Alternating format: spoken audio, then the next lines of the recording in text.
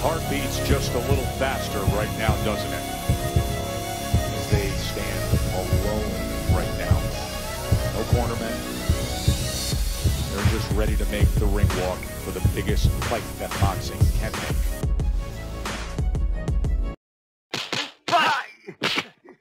Why don't you fight?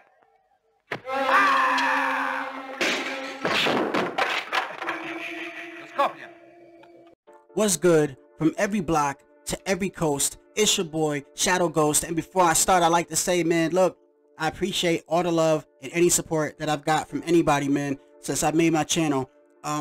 Whether you agree with me or whether you disagree, that's fine. But I feel like that I've always shown just people respect in general, and that's all I can ask for is a respect back. So with that, man, shout out to Punch, shout out to Black and Brown, Rapstar, Major Key Boxing, Guido, Raider, LT, G Funky, Raw Boxing TV, HLD, Ignorant Boxing, H Money, Pay-Per-View Boxing, I think his name is Major Boxing. If I missed anybody, man, I know there's other people I missed, like I talked to, like DJ Saddam, I think his name is. There's other people, but I'm making this on the fly. Look, I appreciate y'all. We ain't gotta agree. It's okay to disagree, but when you say that you're gonna come find my son and kill my son or something like that, there's lines to me that just, it's boxing, man. We could stay on boxing and not say that we want to kill each other, bro. So with that, bro, we gonna move on, right? So Boxing News 24, right? Shout out to Boxing News 24. Sean Porter tells Terrence Crawford, I'll be ready in May. Former IBF WBC welterweight champion Sean Porter let WBO champion Terrence Bug Crawford know on social media that he'll be ready to face him in May.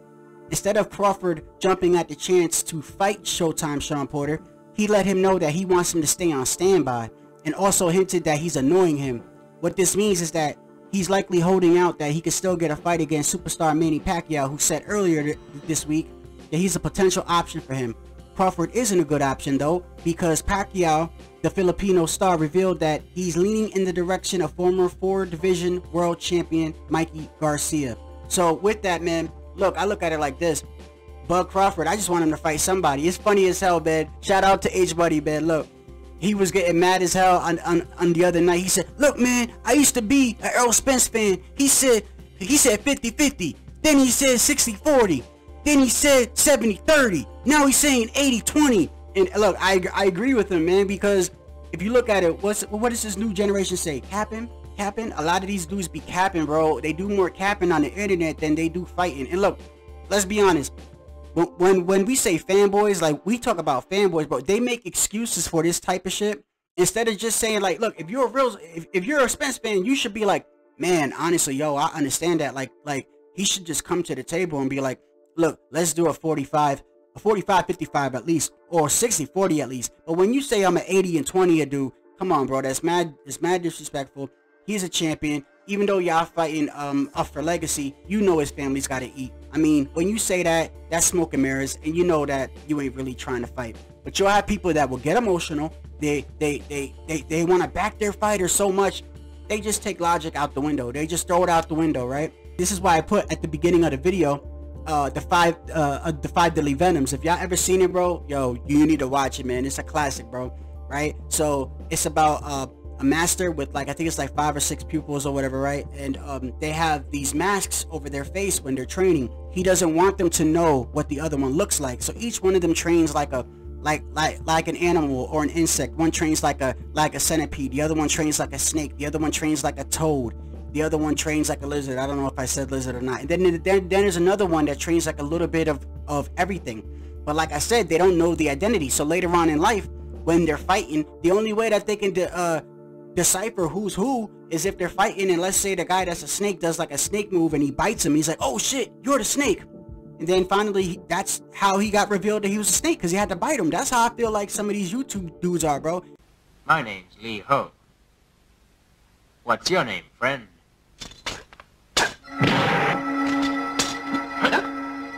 You're the Toad. Since you know that, let's see who you are. So come on, show your stuff. Let's see it.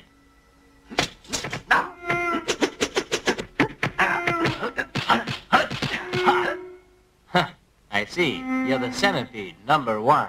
They'll bite your ass and then say, yeah, I'm a snake. Man, I got more respect for you if you just tell me who you are up front.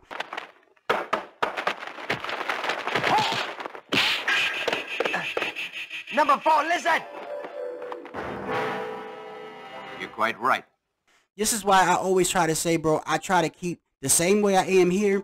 It's the same way I'm going to be on Punch. It's the same way I'm going to be on Black and Brown. It's the same way I'm going to be on Major Key. Because if there's 200 people in the room, let's say there's 200 people, right? You're not all 200 people are going to like you. Not all 200 people are going to like you. I don't care how intelligent you are. I don't care how charismatic you are. I don't care your political views or your religious insight. 200 people, not all of them are going to like you. Somebody's going to not like you or they're just going to hate you because of your success. So if you are the same way on every channel, yeah, you might get somebody that hates you, but it's going to be the same dude. It's going to be the same guys because you never changed your stance. But if you're over here on this panel acting a certain way to appease this crowd, and then you go over to this panel and you act this way to appease this crowd, and then you go on and you keep doing that, everybody's going to see like, man, Shadow was acting like this on Major Key, and Shadow was acting like this on Punch, and Shadow didn't say that. He said this on Black and Brown. Y'all going to be like, man, Shadow keep switching up, and I'm not going to be consistent, and then I'm not, I don't know, it's fake to me, man. I try, this is why, like, when I look at a fighter, I'll criticize a fighter, even the good and the bad. I look at Canelo Alvarez, right? I look at him and I criticize him. I'll say, look, I think he should fight Benavidez. I think he should fight Boo Boo. I think he should fight Charlo. I think he should fight dudes like that, right? But at the same time, I respect what he's doing because the dude is fighting champions. The dude is moving like nobody else is moving. You know what I mean? Even with the weight classes or whatever. They say he moved up and he fought Kovalev and they got on him, but then Tank lights up. He moves up and wants to fight Barrios, and oh shit, oh, it's okay.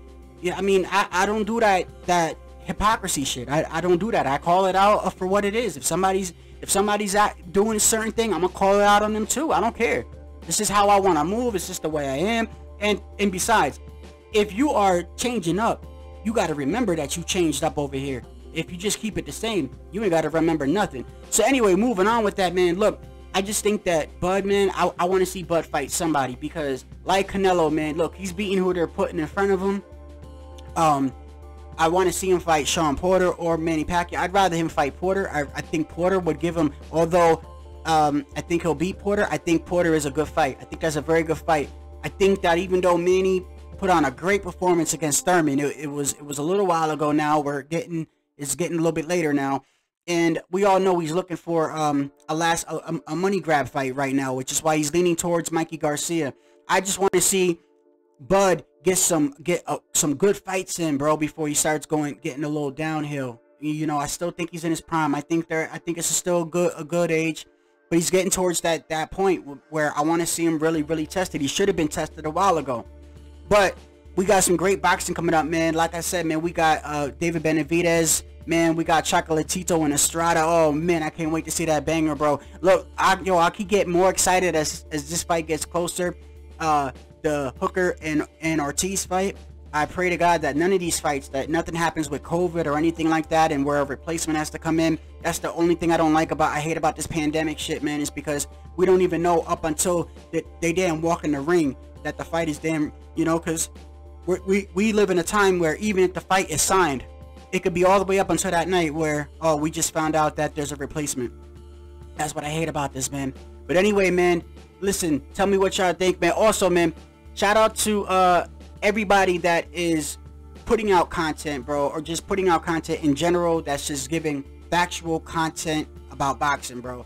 I don't care if it's something that I don't agree on. As long as it's factual and you're giving an open platform for people to talk, I respect it, man. I respect it. It is what it is. Make sure y'all tune in to Punch Drunk on Thursdays with his karaoke. I think it's Thursday karaoke. Make sure y'all tune in to the Free Smoke with my man Black and Brown. By the way, I want to touch on that before I leave. My man Black and Brown, bro, with the Free Smoke, we all know that the term Free Smoke was not invented from Black and Brown, okay? When he has that Free Smoke on Friday, from my understanding, and if I'm wrong, let me know, but it's like, let's take the Crawford and let's take the Spence situation. It's like if two guys had a different stance on that, you know, that's an open platform where these guys can hash out their differences, but explain why, though. Why with facts, bro? With facts, like why? Like, is it, you know, who you think is going to win or who you think is going to do this? because of styles? Is it because of resume? Is it because of their trainer, whether it be Derek James or Eddie Reynoso is their trainer or whatever? I'm just making an example. You know what I mean? But when you start disrespecting somebody and you say that you're going to kill them, or you start talking about people's relatives and stuff like that, and then you get upset when somebody does that to you, that's where I'm like, I don't know if I really want to mess with that or not. But you can't be getting on my man Black and Brown. That's his platform. He lets everybody in on that panel, bro. He doesn't discriminate. He doesn't care. He lets you get on. He lets you say what you're going to say. And if you start saying some out of pocket shit that seems disrespectful, he's going to cut you off. It is what it is. I've never seen him once discriminate, though. I mean, he's put everybody on there. So, I mean, that's what I think it is, man. Look, as long as we talking boxing, as long as we keeping it boxing, it is what it is. But hey, I'm gonna always tune in to Free Smoke. Man, it's definitely entertaining, bro. Definitely entertaining. And I am going through some things right now where I'm going back and forth with appointments and stuff like that. But once everything gets situated, I'm gonna pick a time slot where I have something every week or whatever. So until then, hit the subscribe button, hit the notification bell, and until next time, this is Shadow Ghost, and I'm